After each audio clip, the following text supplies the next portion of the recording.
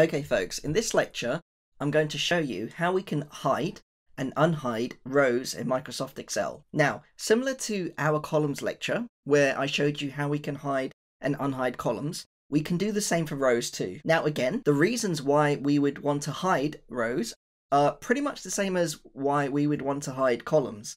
And that is, for example, to make your view of the data easier or cleaner to actually see. Also, you may not want to print out all the rows for whatever reason. Now, in terms of hiding the rows, the method is exactly the same way that you used to hide columns in the previous lecture. And again, in terms of revealing the hidden rows, the methods are exactly the same.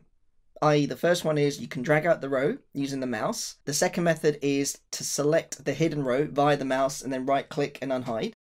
And the third method is selecting the surrounding rows via the mouse and right clicking and unhiding. Now overwhelmingly folks, you will see that method 3 is the easiest. Also, just to clarify, you can have both rows and columns hidden at the same time. So they're not mutually exclusive. You can do both at the same time. Okay, so just to give you an example of us hiding rows, what I'm going to do is basically select this row here, number 4, and hide it. So now that I've got it selected, I just right click over it and go to hide. There. And you can see that we've got 2 parallel lines going horizontally. So just to compare it to the previous lecture where we had 2 parallel lines going vertically, that was for the columns. And because this is rows going across, the 2 lines appear horizontal. Okay, now to unhide our hidden row, using the first method, what you need to do is simply click on one of the parallel lines and then just drag it out. So, like this. There. Now, I'm just going to hide it again and show you the second method. So, this is to select the hidden row via the mouse and then right click and unhide. Now, folks, because of the way the rows are situated on the spreadsheet, it's actually a bit more harder to actually locate that hidden row, but it is possible to do it.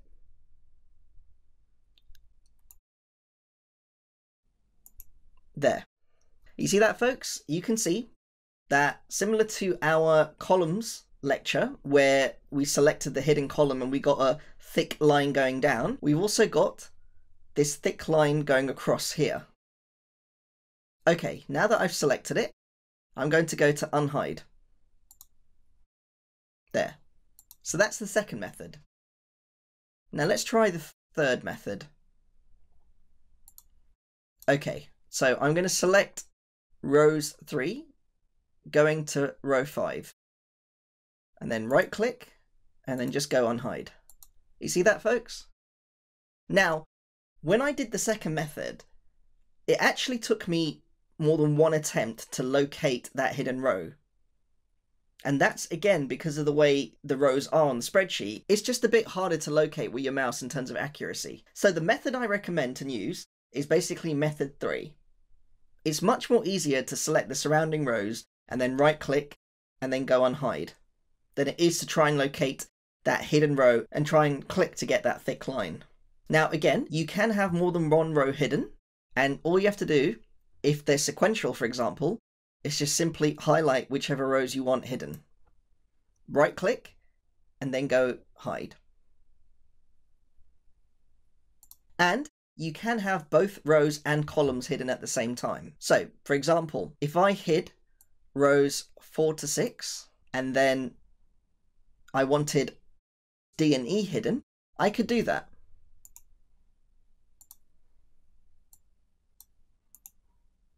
There. You see that, folks? And similarly, when I go to the print preview, only what's visible will be shown.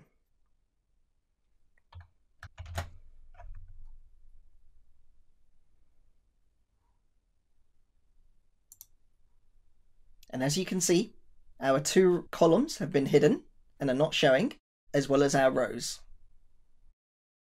Okay. So that concludes this lecture. We have seen how we can hide and unhide rows, and it's pretty much the same as what you do for columns. Now, in terms of the methods used to reveal the hidden rows, it's exactly the same. as the methods that you use for revealing hidden columns. However, I do recommend method 3 as being your preferential method that you use to unhide the rows, just because it's much more easier to do than methods 1 and 2. Similarly, for hiding rows, again, it's exactly the same way in terms of the methodology that you use for hiding columns. And both rows and columns can be hidden at the same time. And when you do that, folks, whether you hide a row, column, or both, it'll be reflected when you do your print preview, in terms of it won't show. Now, if there are any questions or queries, please do feel free to reach out. Thank you, and I'll see you in the next lecture.